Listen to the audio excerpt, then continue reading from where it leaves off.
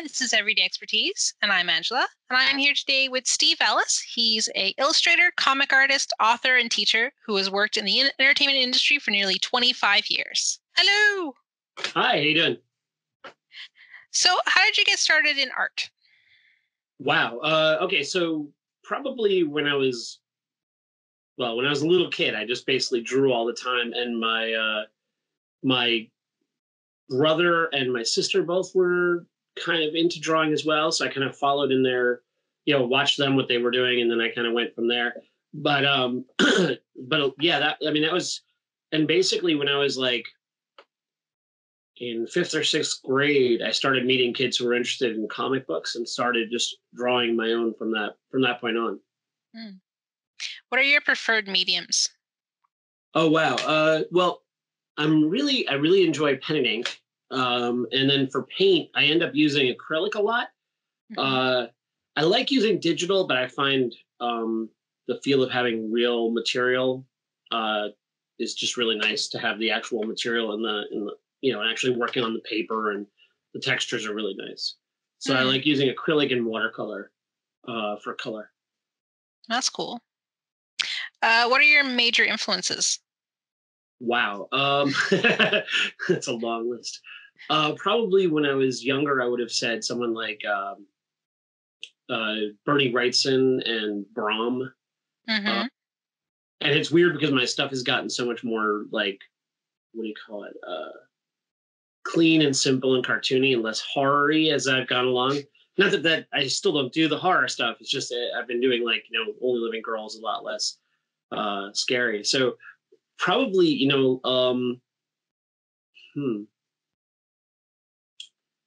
other than like those guys, probably, just seeing a lot of the stuff that I see from like young adult books, story wise and things like that, I don't know.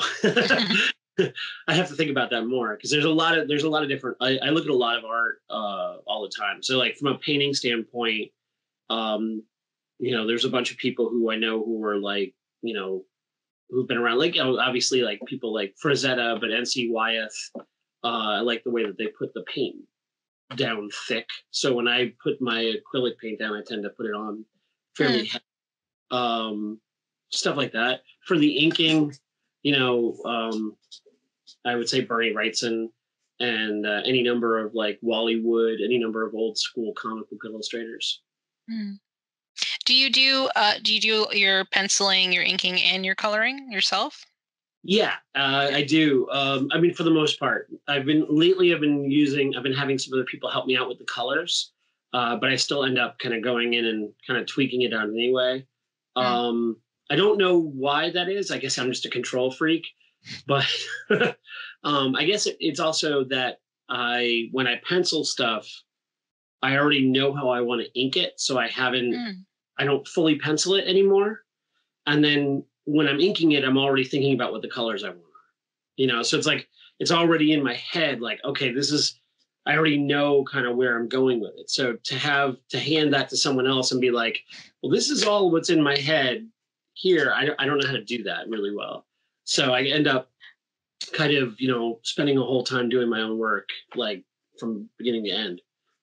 Yeah, it's interesting because it's not usual, I think, for comic artists still. Well, yeah, I mean, I think a lot of the comic book artist like thing has been because of, the way that, being broken down to penciler, inker, colorist was basically for convenience. So that, back in the day, one penciler could pencil, 8 books and hand them off to, numerous inkers who would then ink those books. And then, and coloring was a heck of a lot more difficult a task back then. Because you didn't even, a lot of people didn't even actually see the colors until they were printed because you were putting numbers in. Oh, yeah. So there was really, sometimes they would do like color comps and then number them, but there was no, you wouldn't ever, there was no reproduction of the actual art that you saw. So now like the computer just makes it so much easier to be able to like, scan it in, and then immediately get on the coloring. And lately, With the most recent book, I've been using the iPad a lot, doing a lot of the inking even and the penciling and inking even directly on that, which is, it was supposed to be for expedience sake, but I'm taking just as long. So I don't know. Well, then I think that sort of brings me to then process. This show is very much about process. Can you walk me through the process of making, say, one of your comics from idea, sort of the start when you are creating to the finished sort of issue or pages or whatever? Yes. So, well, lately I've been working with David Gallagher, and for quite a while. And so when we're working together, we tend to have kind of like brainstorming meetings, where we'll sit down and kind of shoot out ideas for where we want the characters to go, how the story points should be, what things should happen in the story, different, characters. There's a lot of different kind of alien races in the Only Living Boy and the Only Living Girl. And so like we tend to put, we tend to design all that stuff early on, or at least begin that process. And then what happens is we basically kind of compile a lot of crazy ideas. And then we start to, as we go, we kind of build the story from there. David tends to take reins on kind of organizing everything into a script. And then, he'll send me a script, and he's been getting more, like, at times, depending on which book we were working on, and depending on what process we were doing. Sometimes we would just talk through pages and just draw them as we talked them out, and he would dialogue them later. Other times we would just lay out the books together. We don't live in the same town anymore, so it's not quite that easy. So he'll write more of a complete script, and then I take that and I basically, so the script that he writes tends to have, page and number, panel breakdowns.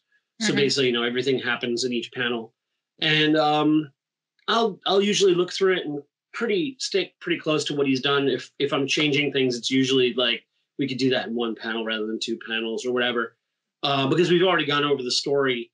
A lot of it's just kind of like pacing things out, and sometimes I'll add some panels here, take away panels there, or change the focus of a page.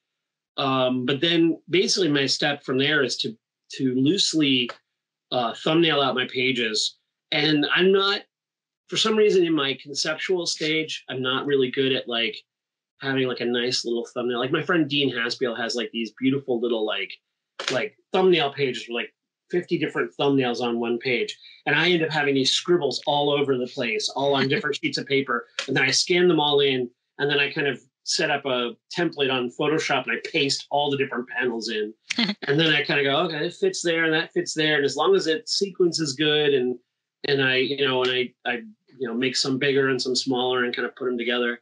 And then once that's done, the next step is either a couple different things. Either I print it out in blue line on a piece of paper, and then ink it, or actually pencil and ink it right on that sheet. Or sometimes I'll, like lately what I've been doing is just kind of, take that initial sketch, draw on top of it, add another layer, draw on top of it, add another layer, draw on top of it, until I kind of refine it down to where all the details that I want on the page are there, and then I just ink it. And that's what I've been doing around the iPad, which is, it's kind of neat because I'm kind of inking it and then drawing it as I go. So like if I forget a detail, I'll just pencil it in on another layer and then ink that detail in. Like I forgot to put a teddy bear in one of the scenes, and I was like, oh, I'll just, add a new layer, scribble it in pencil, and then go in with, ink and finish it off. It's weird to call it pencil and ink because it's just, digital, but that's, the mindset. And then now, like, with the coloring, I'm getting more interested in like things like color holds and stuff like that. So as I get better at coloring and understanding more what I want, I'm dropping things out of the ink and planning it for the colors. So it's kind of this like, it's ever developing until I finally have a page where I'm like, okay, I'm done. I can't look at it anymore. and then I send it off. And then basically from there, usually what happens is David goes over the script, and whatever I've changed or whatever I've messed up or whatever he and I have decided to change along the way, he goes in and kind of rewrites the dialogue to fit. Because sometimes like a facial expression will say enough that you don't need the dialogue. And so he'll just at times just drop entire lines of dialogue simply because we, after discussing the scene, we nailed the look that we needed for that panel. And then, drop a dialogue, or, we'll find a place where maybe there needs to be more of a description because there's something more technical about the characters or whatever going on that needs to be described. And my painting process is kind of similar. I do a lot of scribbles. I think it's very strange. Like, I know there's a lot of artists out there who have this, like, you only put down the line, that you want to put down, kind of perfectionism to it. At least that's what they say. And I teach up at Syracuse, and I have a lot of students there. And I think they have this idea that you have to have the first line has to be the correct line. So I show them my sketches, which literally look like just scribbles all over the place. And so, basically I scribble until I find the line that I want. And then I get a piece of trace paper and I use that line, or I get a light box and I use that line, whatever, or another layer in Photoshop. So whatever it is I'm kind of finding the marks I want out of the mess that I make, as opposed to having some sort of like already pre-planned, pre-configured thing. Part of that is also it makes it more interesting that every piece is a little bit of an exploration because I don't know what's exactly be as I go. No, that makes sense. So, you mentioned David Gallagher, who you worked on Highmoon and The Only Living Boy, and are you doing The Only Living Girl now as well with him? We have a book called Box 13. Yeah. Yeah. How did the two of you get involved in making comics together? Well, actually, it's a while ago now. It's over 10 years now. I think we met in like 2007, and he brought an idea of basically working on a werewolf Western.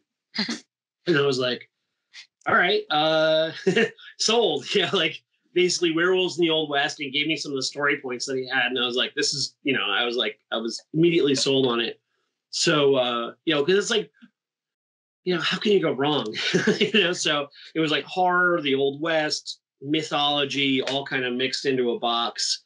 And so, working on that, I really got to kind of play around with some different,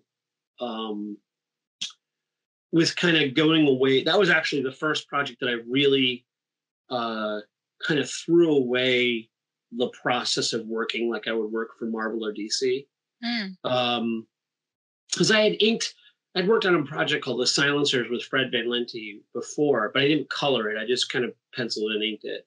Maybe I colored a couple pages. With Highmoon, I really kind of said, all right, I'm going to drop the whole idea that there are pencils and inks and colors. And it's just going to be, I draw it, and then I ink what needs to be inked, and then I color what needs to be colored. So there's a lot of places where the pencils come through. And essentially it gave it this really raw, rough kind of textured feel, which I think for that project was really appropriate. It worked for Highmoon in a way that it wouldn't work for, say, Only Living Boy or Only Living Girl, where it's a much more clean kind of animated style. And so that's like, I like to shift my style depending on what the project is I'm working on. Speaking of different styles and projects, you've also got this art project called Thornclaw Manor. Yes. Yeah. Sort of a gothic. It looks very sort of gothic art. Yes. Yeah. So what is Thornclaw Manor? Well, okay. It's how do I describe it? The best description is it was a family of monsters that I started drawing after watching Downton Abbey. So I started watching Downton Abbey. And not that I really watched a lot of it. It's kind of intriguing, but I'm also kind of like, I need more action. But, watching it, and there were just these like amazingly kind of austere characters. And, the kind of the fun of it was this dichotomy between their face, their properness, and yet all the scandals that were going on underneath. So I kind of thought it would be really fun to do something like that, but that's what if they were just all different kinds of monsters living in this family?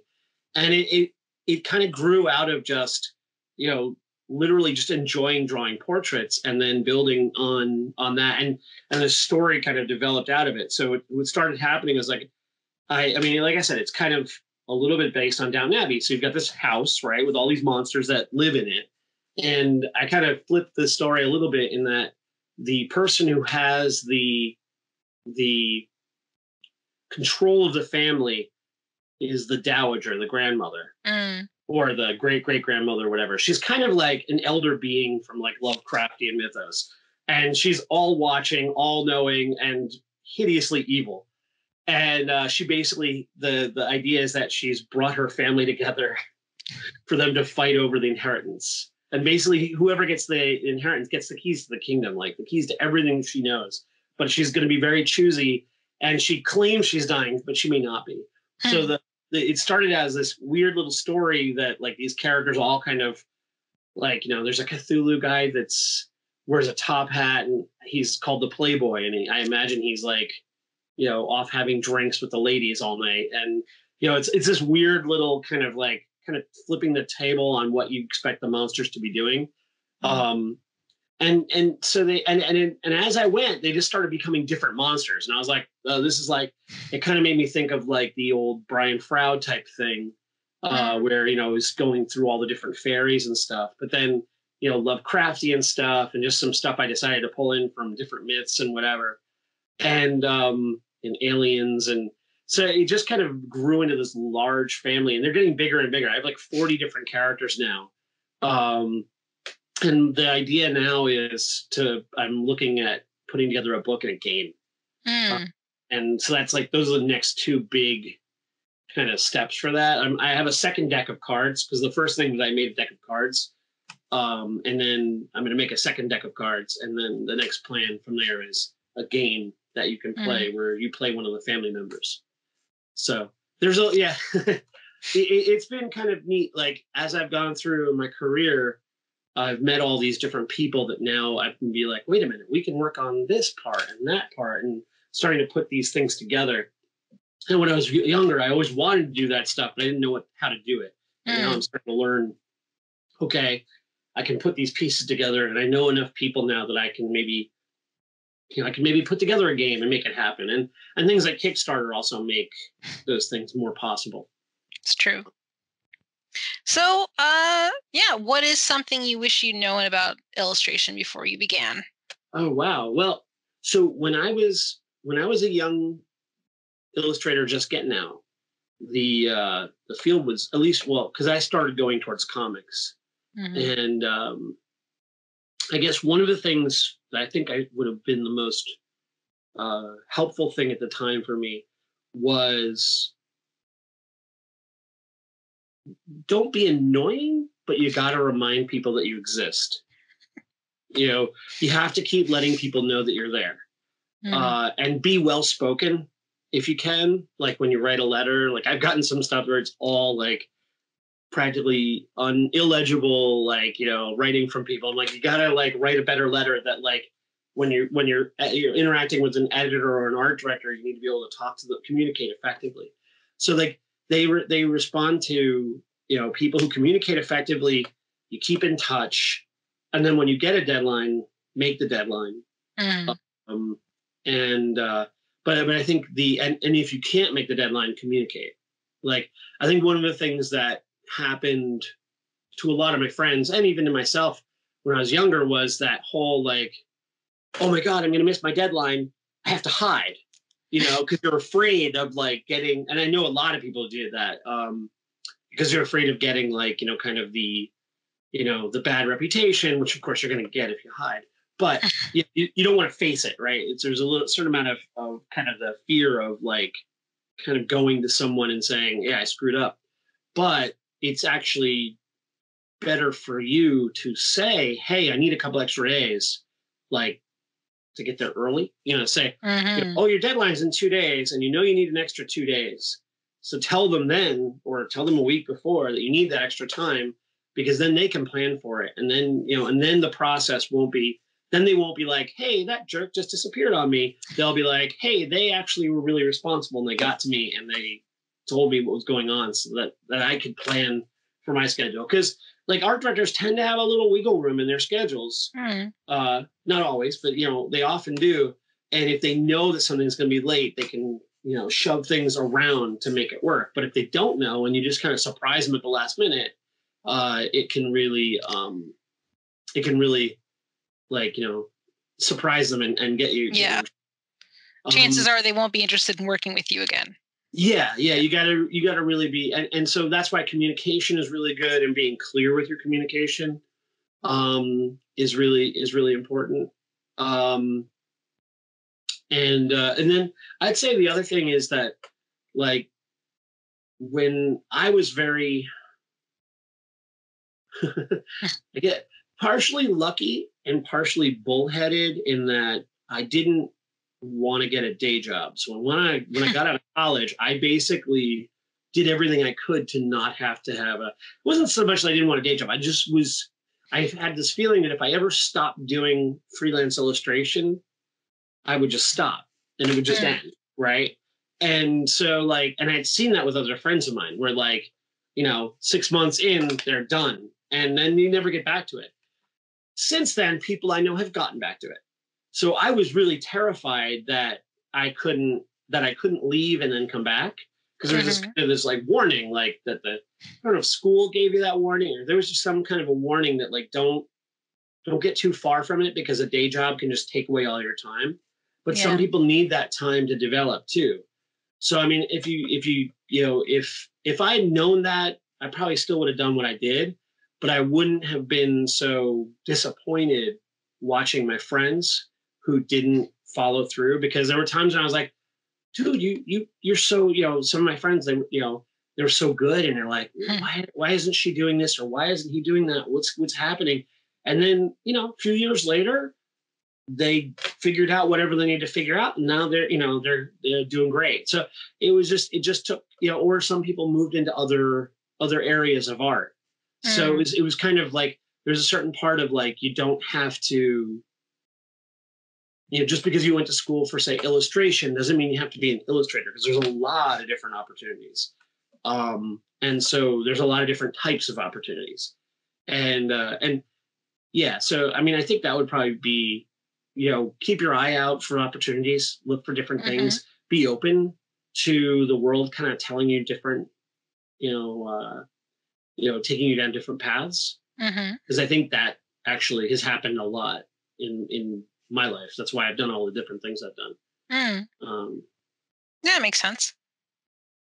So how do you integrate your art into your daily life? Well, I guess my question would be, what is life without art at this point? No, I mean, it's sometimes really difficult. The hardest part for me is forcing myself to go to bed when I'm on a roll and I really stay up all night and paint or draw. And I'm really excited about a project, because I know what'll happen is, especially as I've gotten older and I've gotten more responsibilities, what'll happen is, I'll stay up late. The next morning I still have to get up at 6 o'clock in the morning to get my kid to school. So if I stay up till 3 a.m, I'm dead at 6. And then the whole morning is shot with me walking around like a zombie, drinking as much coffee as I can to get myself back to, to some semblance of humanity. Then by 11 o'clock, I'm maybe human again. And then I'm trying to work, but then by 2 o'clock in the afternoon, I'm crashing. So trying to keep a regular schedule of time. And it's a growing process, because I've had to learn to adapt my schedule to everybody else's schedule, because I'm freelance. There's kind of it's even a prejudice on my part that I'm always free. Right? I always, you're not doing anything, right? You're home. You can just come and pick me up at school, or, and it's even on my own thing. Like I'll forget and go to the bank in the middle of the day in a work day, and you have to kind of like organize your days so that you're not like, you could just literally waste your whole day standing in line in a bank and then get home and realize, oh, now there's some other obligation that's taking me away from my artwork.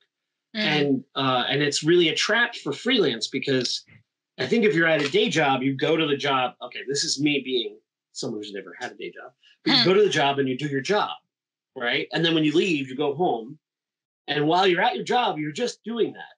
Whereas when I'm here in my studio, I'm kind of always on call as like, take the dog out, go pick up a kid at school, go do this. And so that's been something that's always been kind of a growing, changing kind of juggling with, and especially with inspiration, because sometimes inspiration will kick you when you're driving down the road. It'll hit in and you're like, what am I supposed to do with this? Like I have it here and I'm not going to be in my studio for another hour, and I might forget whatever this is that I have. And so, I try to keep like a sketchbook with me or something so that I can write down something, some, idea as I'm going. But that tends to be one of the hardest things is just trying to juggle those two lives together. The sort of work-life balance type thing. Yeah. So, okay, favorite aspect of art, of making art? Of making art? Yeah. Okay, so I can get really geeky. I like it when what you do when you make a piece of art, when you make a line with ink or when you put a color down that defies what people expect should work and breaks the rules and yet works in this way that like there are just some color combinations that shouldn't work by logic. And if you just do it and you do it right, you can break all the color rules and make some really incredible like optical illusions and stuff like that are really, and they're minor. No one else probably notices it. But there are little things like, you can make someone's eye see a different color than you actually painted because of the colors you put next to it, because our eyes work optically. And the same thing with lines. You can use black lines to create empty spaces, like, Gestalt theory, where you can leave blank areas in a piece, but then the black line suggests something that actually isn't even drawn, but everyone who looks at it sees it. So I like anytime I can trick your eye into seeing something that's not actually there, or make you accept colors that aren't actually colors I painted at all. I think that's really fun. Like, and just the feel of like, like I said before, I really like putting putting pen to paper. So there's a real, like getting a brush and dipping it in the ink and using it on the paper, or putting actual, paint, like acrylic paint on the paper and seeing it build up and get this life is just really exciting. I think that's just making it is the fun part. It's not as much fun digitally, but it is still fun. It's fun because you're kind of jumping all those processes. You're kind of missing the textural processes, and you're just being able to make stuff fast, I guess. That sounds cool. No, that sounds pretty cool. Yeah, it's like sometimes if it's really good, it's like dancing with your medium. Like the medium does something and then you do something and then the medium does something different that you didn't expect. And I think that's when it's really fun. It's when you don't know what it's going to happen until it happens. That is cool. That's a pretty cool image, I think. Thanks. So, least favorite, anything that frustrates you?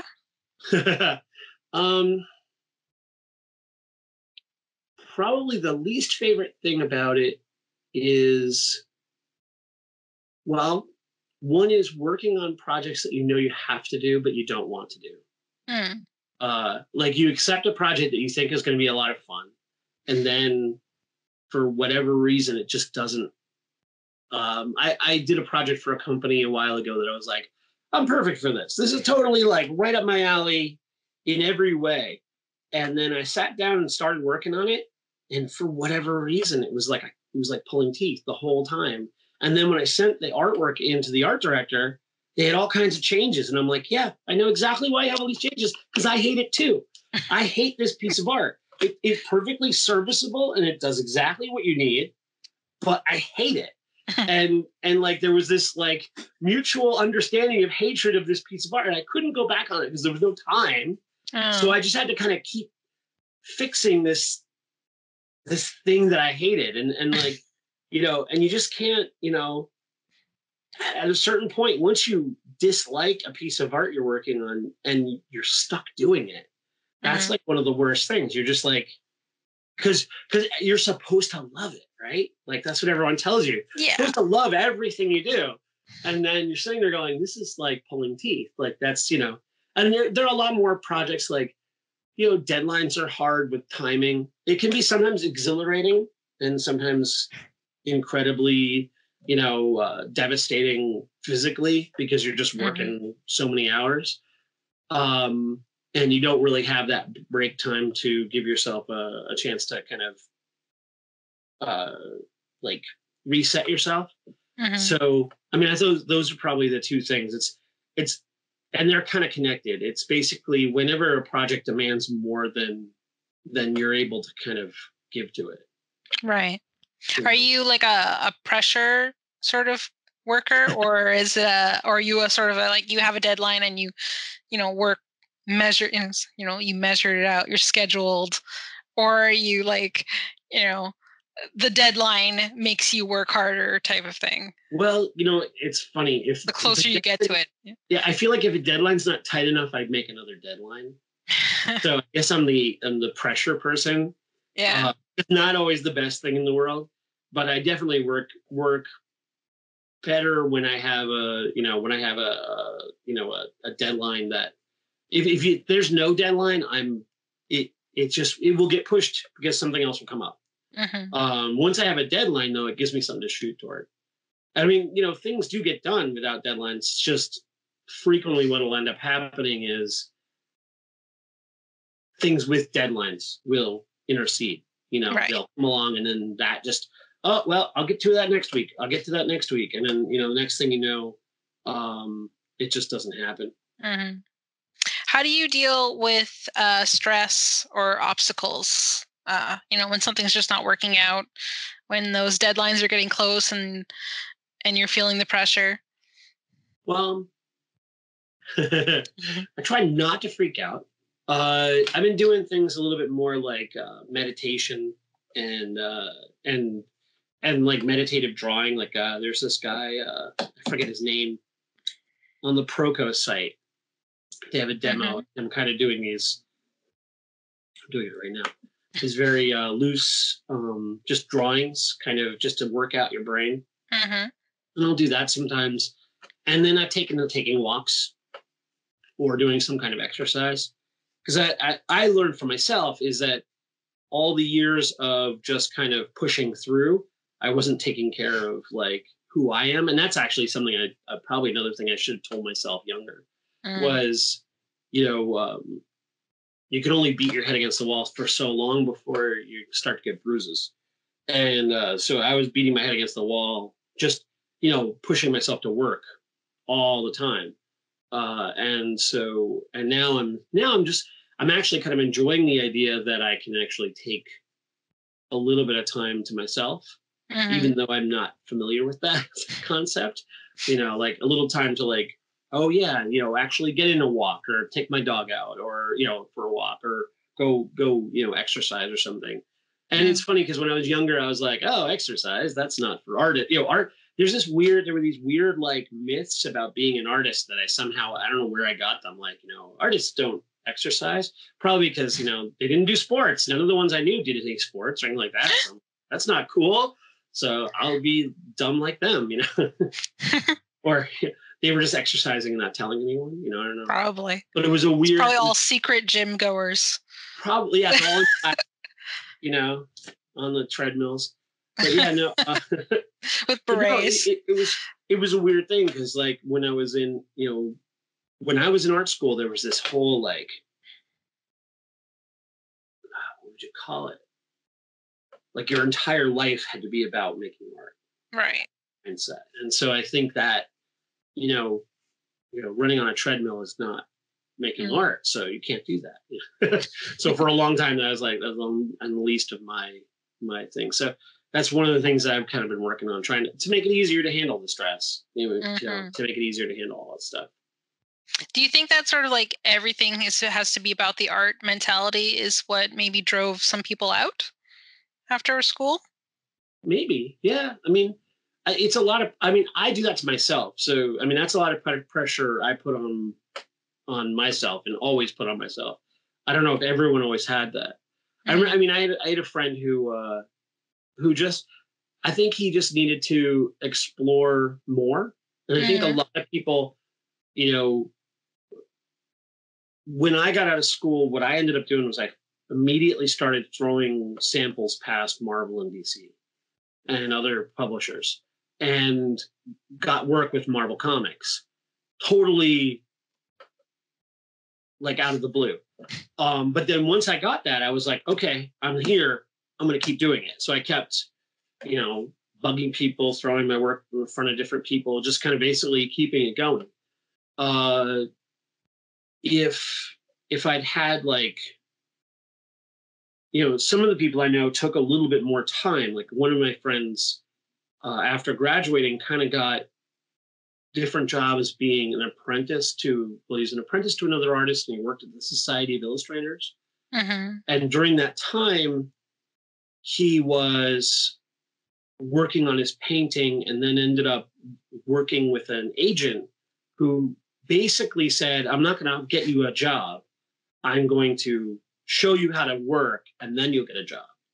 So what he did was and I don't know how many agents will do this, but his agent apparently worked with him on multiple pieces before he got a job, to kind of basically walk him through the process of learning how to get to the professional level.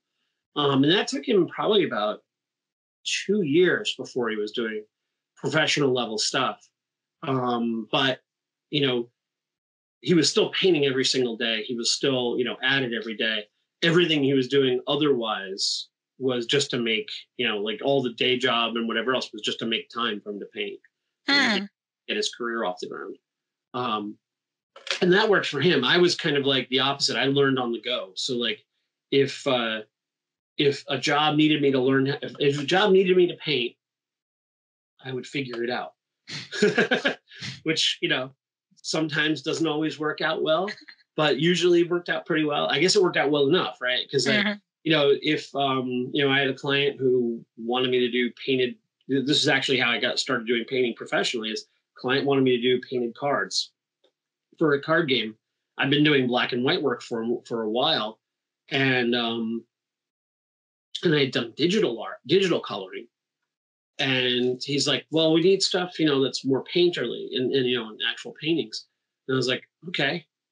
And I kind of pulled out some of my old college art supplies and, went to it. And I just basically I kind of set up a fairly standard process and just kind of went through the process, and it worked. So, and then I just kept doing that for a while until I got better at it. And then, but yeah, I was learning with the added pressure of having to perform, at the same time. Because I had painting classes in college, but I don't think I ever did a finished painting for real in college. So when I got out in the real world, I had to actually make finished work, and I was like, and so, there was a learning curve, but it was exciting to kind of learn on the fly too.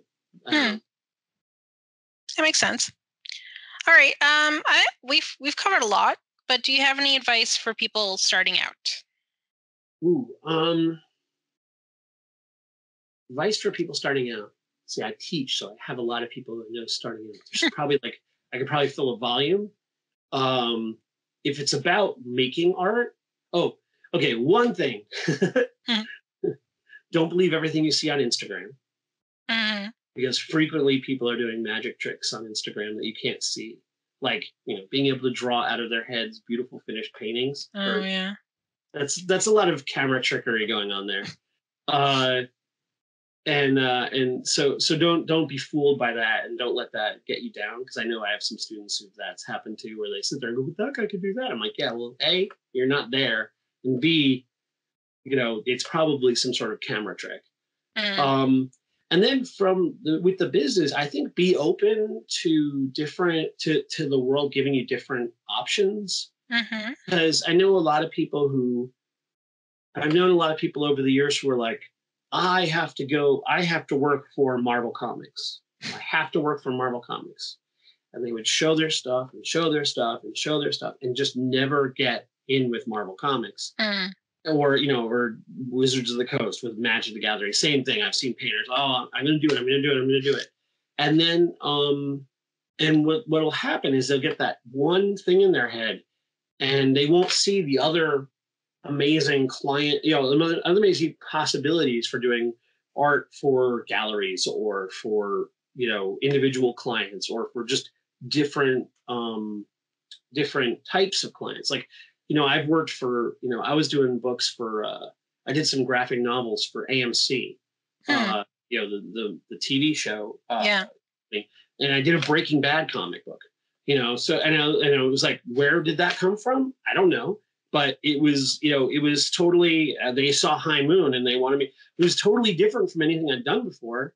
And yet, and it wouldn't have been a thing that I would have like, because I didn't even know the show at the time. And I was like, having to watch the whole season, which I fell in love with, or watch the whole show. But the thing was that if I hadn't been kind of willing to try it, and I've known people who've like just thrown projects like that away and be like, oh no, I'm not. It forces you to grow. And I think always growing is probably, or, at least being open to it is probably a good state to be in. And remember that that there's no, like, what's great about art is that there's no end point. Like, you can always, you can always learn more. So you can always get more skills. You can always get more, it's infinitely expandable. And as new mediums come up, but even old ones, find an old medium that you haven't used in years, and then suddenly it opens up new doors. So there's always new opportunities. And I think that's kind of exciting, is that if you do it right, you can do anything you kind of want to do. Just may not be on your timeline, but you can pretty much do it. Yeah. And I think I would assume that if you remain open and you build out your portfolio and you learn and you grow, eventually those companies that you wanted to work for will be coming to you. Right. Almost. Yeah. The opposite reason than you think. Because a lot of times, like, one of the things that those people that I remember were like, I have to get from Marvel, is what they would be doing is they'd be looking like, who's the hot Marvel artist right now? And they'd be tailoring their work towards that hot Marvel artist and trying to make their work look like what they think Marvel is looking for. So a lot of people do. But then what they don't realize is that everything they're seeing, and this is even more important when you're looking at something like Wizards of the Coast, everything you're seeing when you get those cards in your hand is almost a year old. The art directors have already moved 2 sets ahead. So they're not looking for that anymore. So if you do paintings that look like what they were doing then, you're going to look like you're doing paintings for a set that's 2 years old for them, or a year old for them, right?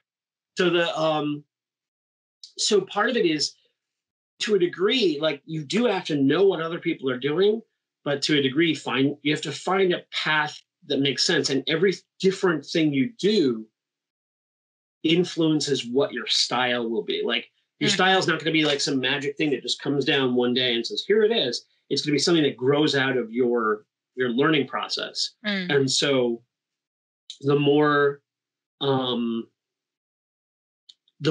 like different things you do, the more things you're going to have as influences. And the more expanded your skill set will be. And you might be coming in with something that looks different than anything else. And that's why they hire you, because it doesn't look like the hot artist at the time. They're looking for something that's more unique than that. And I've certainly had situations where people wanted me for reasons I was like, why are you hiring me? But it would work, somehow. And it was not what I expected, but they had different needs. than I expected. So I think it's not. It's good to be able to be open to that kind of stuff. Mm-hmm. So Steve, we're basically at the point where I'm going to ask you, how can people find out more about you and your work? Oh, okay. Well, let's see. On Instagram, I'm at Steve Ellis Art, and I'm posting there, trying to be kind of regular about it. I have a Facebook that I'm better at, which is also Steve Ellis Art, and then I have a Thornclaw Manor Facebook page, and then I have my website, which is also Steve Ellis Art. It's good, consistent. Yeah, it's got. Well, I kind of recently said I have to be consistent, and kind of made them all the same, which made actually my Twitter unverified because I changed the name to match, and then they said you're no longer verified. I'm like, great. Now I have to go through all this paperwork to re-verified.